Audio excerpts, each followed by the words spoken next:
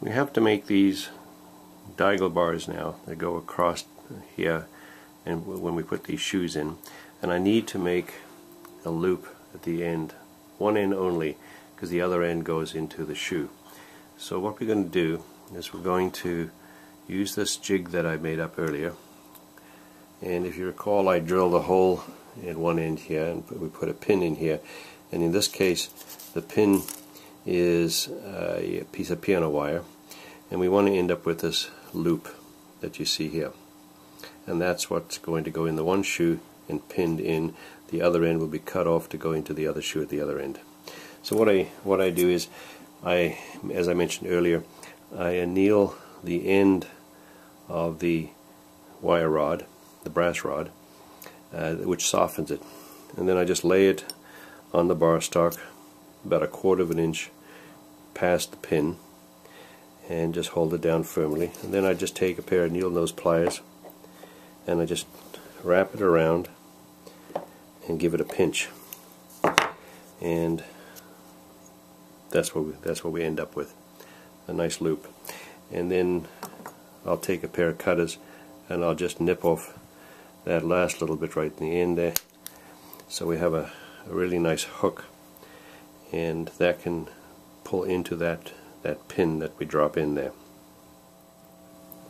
The next thing I do is I cut the overall length of this slightly longer than the diagonal dimension from pin to pin, so that I have a little bit of waste on the end.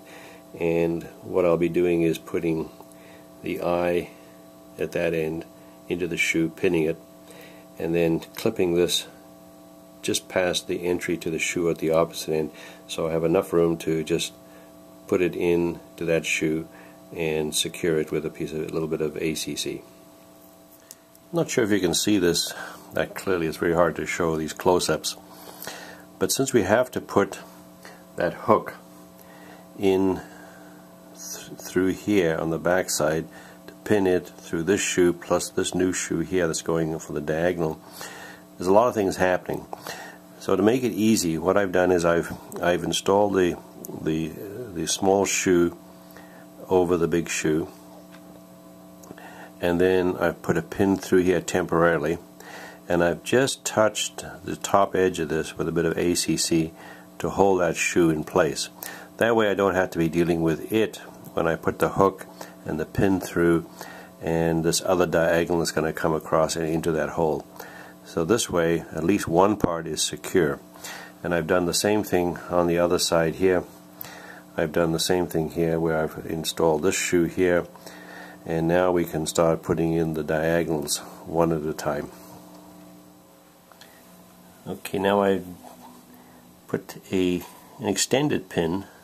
Make sure the pins are long enough that you got lots of room to handle, because you can always shear them off later. And so I put the pin in through that shoe going for the other diagonal, and the eye of this diagonal here in between this shoe, pinned it together. Now what the next thing to do is to lift this up, and then I've ACC'd this just in the underside, because remember this is inverted, so that these diagonals will be resting on the underside, which will actually be the top of the shoe. So I've lifted those up so they'll be resting on the underside of this. Next thing will be to do the diagonals going the other way.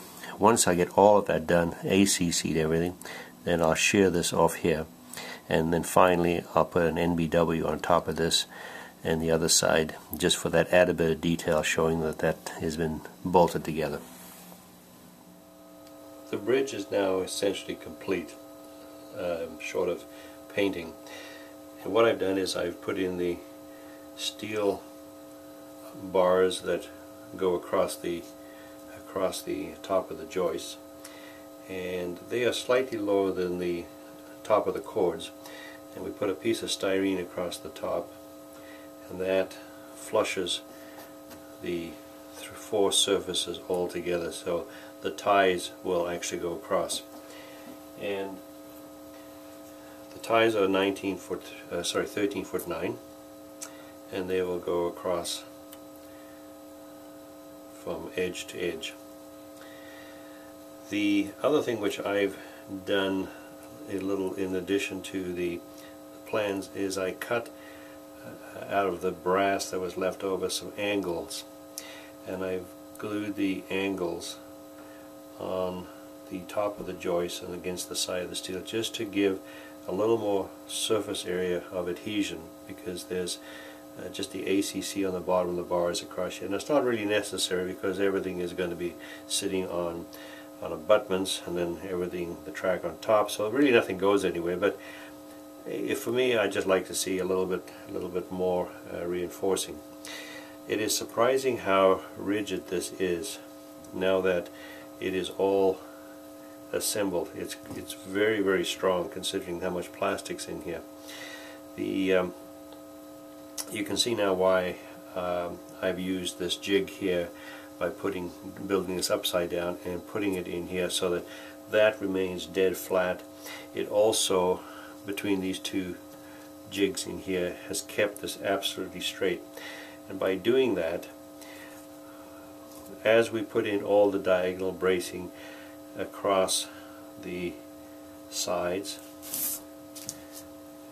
underneath here on the bottom, underneath these steel bars, and all the bracing on the side here, all that triangulation is what stiffened this all up. And the only thing that still remains somewhat flexible are these eye bars, these plastic eye bars, but they don't really have any bearing on the strength of this. The strength is in the columns and the diagonal bars that reinforce everything in just about every direction. And so that is now ready to have the ties on across here after I paint the entire bridge. This is the location where I plan to now install the bridge. It'll be going across from that roughed-in track just above the water tank, and there'll be a trestle going across there connecting to the bridge.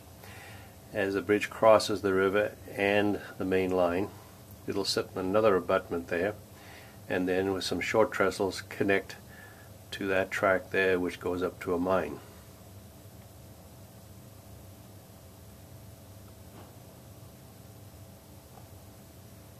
This is roughly what it's going to look like when it's installed, with an abutment at each end. And you can see why I wanted to use this bridge. It has a long span and justifies going across the river and the main line. Plus, it's very light and open and spindly, and as such allows the view through the structure into the background scene there with the river and the valley going through down to the far distance through the fog. So I think this will be quite a nice structure in here, tying everything together.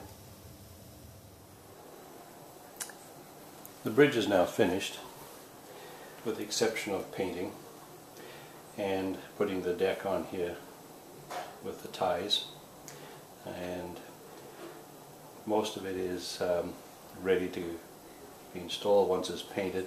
We'll be putting in stone abutments at each end once they arrive from C.C. Crow, and we'll be good to go.